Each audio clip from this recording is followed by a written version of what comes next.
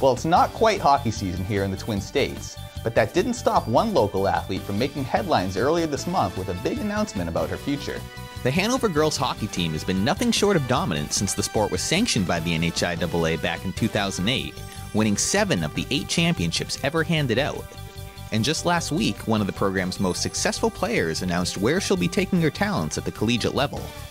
Marauders senior Maddie Hartman signed a national letter of intent last Wednesday, committing to play women's hockey for Northeastern University down in Boston. Hartman, who's only known championship seasons in her 3 years at Hanover High, ranks 3rd among the program's all-time scorers, amassing 88 goals and 72 assists over her first 3 high school seasons. Hartman hopes to bring a much-needed offensive boost to a Huskies team that finished 14-17-5 overall a year ago. The Hanover senior, who also represented the U.S. by earning a spot on the national under-18 team, is set to kick off her final high school season December 15th when the Marauders travel to face Conval. Be sure to follow our coverage this winter to see how Hartman and her Hanover teammates fare in their quest to win an unprecedented 7th straight championship.